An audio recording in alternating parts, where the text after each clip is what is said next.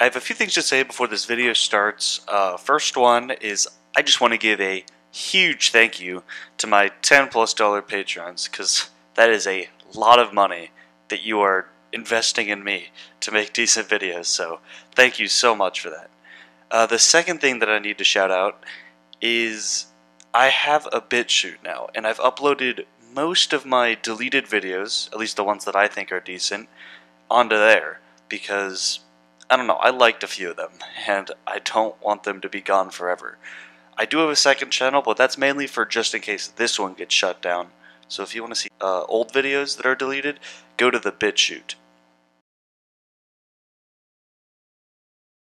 Hello guys, and welcome back to another video. So today, we're going to be making dinitrogen pentoxide, and this is the last precursor that we're going to need before I can start making the most powerful explosives.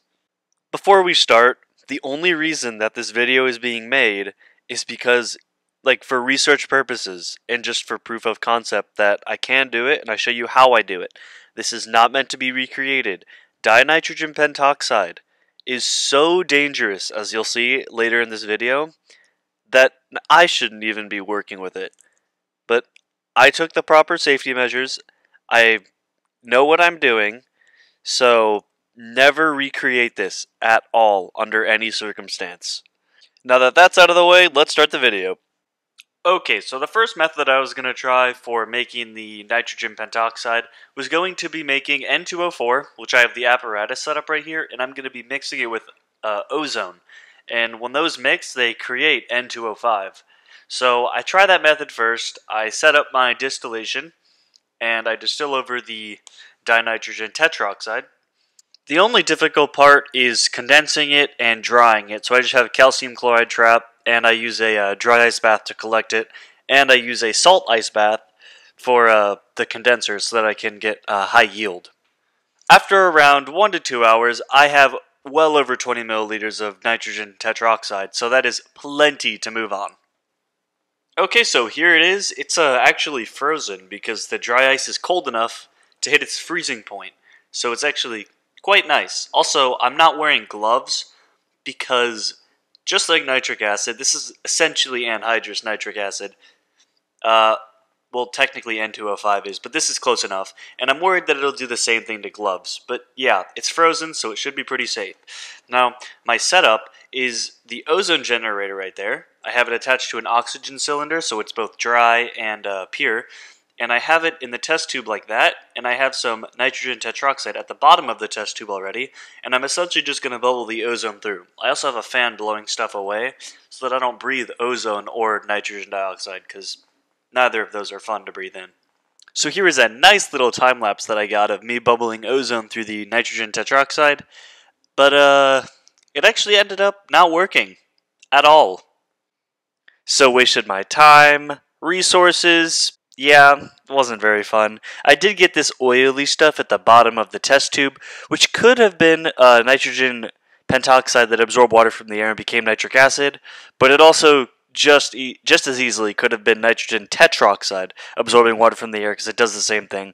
I tried to flame test it, and I got white fumes, which shows that it's probably nitric acid, so some sort of reaction happened, I'm not too sure. In any case, it doesn't really matter because it didn't give me any sizable amount that I could even remotely work with. So I'm back multiple weeks later because I needed to order phosphorus pentoxide, and I got some from OnyxMet, or however you say it, and, you know, it takes like 2 months to arrive if you live in the United States, so I'm not getting that anytime soon. So I ordered some from ChemSavers. I got myself 500 grams, and now I can make some, or at least attempt to make some, nitrogen pentoxide. Now this method better work, because if it doesn't, I don't have any backup. So here I bestow upon all of you my beautiful setup. Now as you see here, my little tube that's going to be condensing it, you can see how it used to be an air condenser, but the top broke off, so I had to weld that back together, and then I had to bend it, also by using flames. So I'm very impressed with myself that I was able to do that. One thing I would go back and change is that not using the thermometer adapter, because the dinitrogen pentoxide actually melted the stopper the one that's not supposed to melt. So, yeah, that was kind of disappointing. Also, for the condenser tube, I have a calcium chloride water trap at the end of it with that broken piece of glassware that I kind of, just attached. God, this setup is really dangerous, but hopefully it'll work. Before we start the synthesis, let me just complain about chemicals again. The phosphorus pentoxide is so hygroscopic. You can't even work with it, especially with humidity at 80% where I am. Much less, get it to work, but I'll figure it out. Okay, so now we're going to actually begin the synthesis. So, what I have is I weighed out 40 grams of my phosphorus pentoxide, and the other side is just nitric acid. Now, I weighed out 10 milliliters initially, or 10 grams actually initially, and I was just going to, no really specified amount. I was just going to add the phosphorus pentoxide till, it wasn't really reacting anymore. Then I would add a little more nitric acid, then add a little more phosphorus pentoxide, and I kept on doing that, and it actually ended up being a pretty good method. Besides the fact that the phosphorus pentoxide was sticking to everything and absorbing all the water from the air due to the humidity, the synthesis actually went by pretty well. So this is what it looked like after the additions were done. You could see I used way too much phosphorus pentoxide, which isn't bad, I guess. It's just a little bit of a waste, but it's fine. It won't harm the process at all. Now, once I did this, I set up a hot water bath under it, and I'm going to heat it up to right around 40 degrees Celsius. That's going to be the mark that we're going to try to hit the entire time. Now, I do have the ozone generator also hooked up so that I can help push it through the system, but it ended up not working very well because the tube actually ended up leaking, and I got the fumes everywhere, so I just closed it off and didn't really use it that much. However, it would be better to actually use it.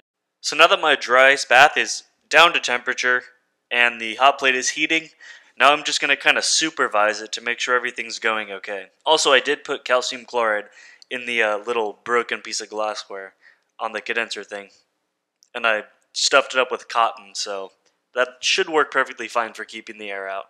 You may not believe this, but it is actually working. As you can see in the condenser tube, look at that. Condensed dinitrogen pentoxide. I can't believe it's actually working. I should probably mention this, but the reaction flask, as you can see, is very, very bubbly, and it nearly bubbled over into the condenser, so be wary of that. So I'm just letting it condense, and the point where I stop it is when it gets all clogged up, because the tube is actually too small and it ended up getting clogged up with crystals, so I had to stop it. So I would rather use a bigger tube than this small one that I was using. So I ran into a problem that I didn't exactly foresee.